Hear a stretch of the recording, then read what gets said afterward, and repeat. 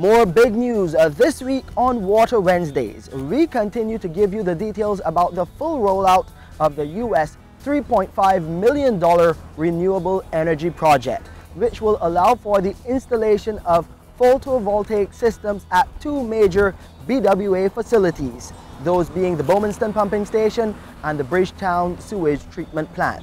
Now, the project engineer Nathan Hart explains that the move to introduce PV at Bowmanston is critical to better serve the 20,000 or so resident schools and businesses in rural Barbados connected to this system. The UAE BWA project goals is to establish a 500 kilowatt ground-mounted system at the Bowmanston Pumping Station. This project will reduce energy consumption of the station by at least 20%. And it result in a yearly saving of reduction of operational costs, not necessarily making money, but reducing operational costs by at least $500,000, while improving the efficiency of the operation to our customers. We are bent, and yes, we know that sometimes we have dropped the ball, but the BWA, with its new management, with the input of our minister, with the drive of our chairman, the advent of our new general manager, are moving towards efficiency in our operation to satisfy our customers, and we will get there. We will also incorporate in these projects, ladies and gentlemen, a design for battery storage, thereby increasing the further energy reduction by 40%, and as mentioned, if the grid is down, we will still be able to pump water to our citizens. Improved cost savings by battery operation can have an operational reduction of at least $800,000. The ability to deliver water to our residents even if the utility grid is rendered inoperable. Bowmanston Station, ladies and gentlemen, plays a critical role in the rural part of the country. It serves at least 20,000 residents. Bowmanston feeds Golden Ridge Station, which feeds another area of our parish in St. George.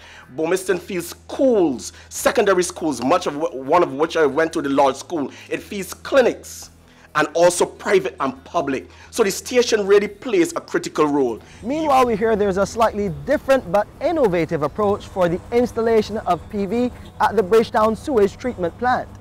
The UAE goal with the Barbados Water Authority, second one, is to establish a solar car park, 500 kilowatts, at the Lake Folly site. And we are looking forward. This will transform the whole dynamics of what you see in the city. Currently in the island, there are about 180 EV vehicles towards greener technologies and moving Barbados towards greener technology. The benefits of the solar carport are twofold. The energy harvested will be used to reduce the operational costs at the Bridgetown Sewage Treatment Plant. The reduction in operational costs by at least $400,000 to $500,000, and we want the ability to generate revenue, it wouldn't be free, via paid parking. This adds to the Barbados Tourism Investment Package because it is in the heart of Bridgetown, and one of the things that we are moving towards also is that the Kensington Oval, as you will know, that's an international sports arena for cricket, which we are so good in the Caribbean. Parking is an issue. We and ourselves, when we visited the site, we looked at partnering with the Kensington Oval, that when there are major international events, ladies and gentlemen, at least a minimum, there will be more, a minimum of 200 cars at a 35,000 square feet area will be able to park, paid parking, secured parking there at the site and generate revenue and also work in terms of dealing with the city upgrade. Each renewable energy PV project brings the government of Barbados' goal closer towards 65% renewables by 2030. 2030, that's just about 12 years away. The BWA announcing in a major way its role in reducing its costs while providing a better service to you, its customers. Again, thank you for watching Water Wednesdays as the BWA rolls out its latest project. To view this or a previous episode again, please visit the BWA's website, www.barbadoswaterauthority.com, or you can go to YouTube and type in Water Wednesdays.